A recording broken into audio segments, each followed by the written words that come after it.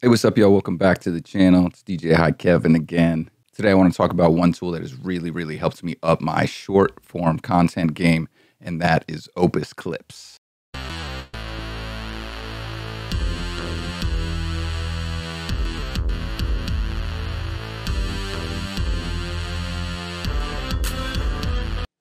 So a little bit of background. I pretty much suck at posting on social media. I've been made fun of for my captions on the Nick Spinelli show. I've taken weeks off at a time and just not posted any content at all, and basically been dead to the world as far as social media is concerned. In 2024, it is one of my goals to really try and figure out how social media works. Because I find that when I understand something, I get better at it, and then I enjoy it a lot more too. And to do that, of course, I decided to throw a little bit of money at it, and I think I found the perfect tool for me specifically. Opus Clips not only integrates AI in order to find clips that work with a certain message that you're trying to send, but it also has Adobe Premiere integration. It also has a text editor built into it, and all I have to do is input my information for all of my social media, and I can post directly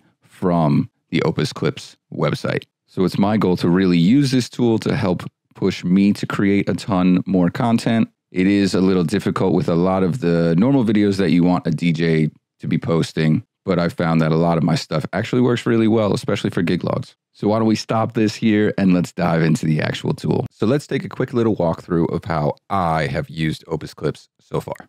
So for me, I grab one of my videos from YouTube. Let's use the one that I posted most recently. This is me cleaning my office and talking over it, and the title of it is Stay Motivated in the Off Season. I didn't really want it to be too directed only towards DJs, but we all know that's where this channel is going. So we can then see our video pop up here. We'll scroll down a little bit. You can see some style options, which I have my preset template based on my brand template. So using my colors and SCE's colors. And then a way to sort of save credits, so to speak. You can see in the top right corner, I have just under 60 hours remaining for 386 days left. So you can, if you have longer videos, you can kind of pull only the first half of it so that it doesn't chew up a lot of your time. I did that with my Teddy interview because that one was an hour and 10 minutes and I only wanted clips from the first half. So then you can enter your preferred clip length. I think I want to keep this under 30 seconds because that tends to do a little bit better. And then we can enter even keywords to direct your clips.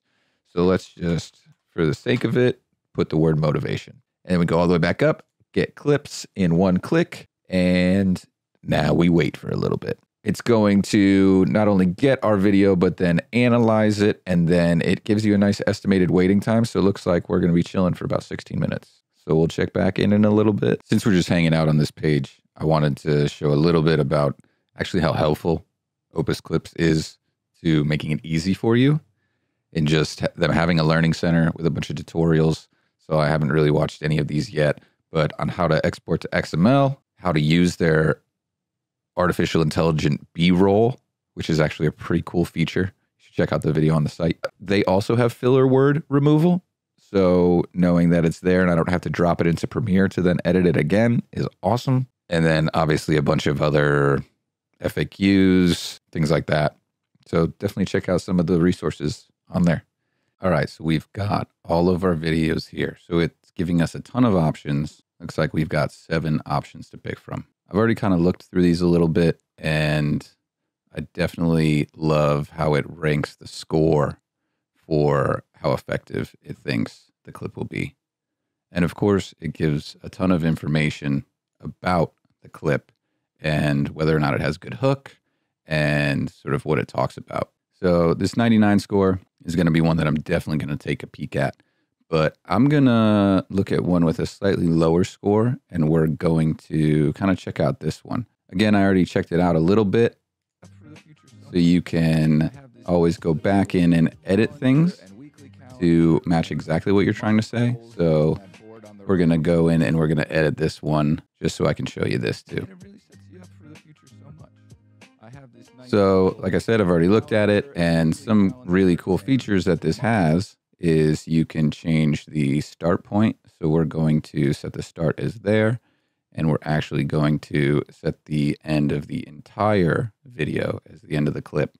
So that puts it at about 31 seconds, and you can kind of check out the entire timeline here. It has this real cool face tracking feature, which I love, especially when I'm using 16:9 videos and then switching them to this 9:16 real TikTok format. So I've changed things a lot. I'm also going to go in and we're going to edit the swear word, and we're just going to put in some asterisks, and you can see it changed it there. But you can change the highlights. You can change the emoticons that are added. And to me, it all really beefs up the message that you're trying to send. So this came out to be a really cool clip, and then we can just save it for right now.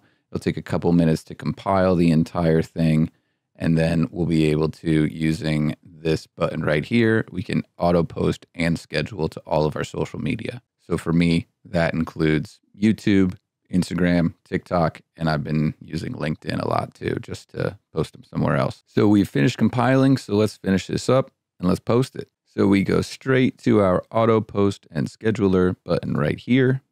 And then I've already logged everything in, so you can change your title and add a description depending on where you're sending it to. So for YouTube, we've already got a title put in, master your time and goals for a successful future. I'm just going to keep that. And then let's see, maybe we'll just keep that the same for all of them. Might edit them up. Tips to.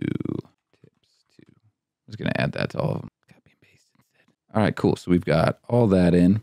Now let's schedule them. So we're going to schedule them for Tuesday, and we're going to do it at 1 p.m. Schedule post Tuesday, 1 p.m. Boom, boom, boom, boom, boom, boom, boom, boom, boom. And then schedule. And if anything ever changed, I can come back and I can cancel the schedule, edit it, and fix it. But for now, I think we're pretty good. So we'll click out of that. And that's posting a clip on Opus. So that's about as simple as it gets, in my opinion. It saves me a lot of the time of bouncing between the different social media in order to post this stuff. And I'm able to deliver my clear and simple message right in the website. And that really is the major key for me, is just simplicity. Sometimes it's that really boring work that keeps you from doing anything, from posting anything. And to me, this cuts out all of that ag. So check out Opus Clip. You can get a free trial and then just use it to your heart's content. Really, it's made things so much easier for me. You obviously still have to record the footage, but using this, to me, it's made it a ton simpler. So check out Opus Clips, and I don't know, maybe I'm going to try and reach out for an affiliate account or something like that. I would love to get more people using this. It's a really fun and easy tool. So thanks for checking out how to use Opus Clip as a great way to supplement your short form content. Always appreciate y'all coming back. Thanks for hanging.